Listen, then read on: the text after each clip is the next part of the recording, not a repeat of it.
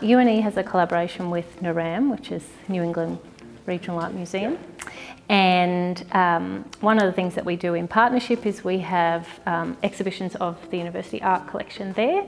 So we have quite a large selection of official portraits that are painted of our Chancellors and Vice Chancellors when they finish their service to UNE.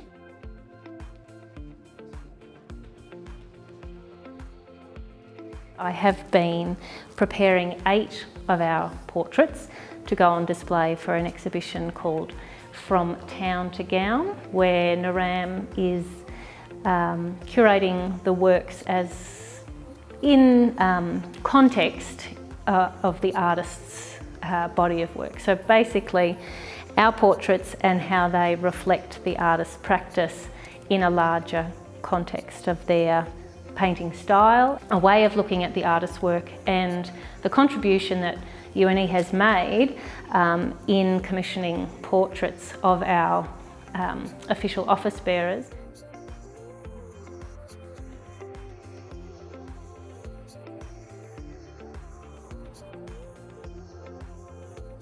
It's been a really good process to be able to share those artworks instead of feeling like they're just here on campus, but that we'll be able to share them with the community.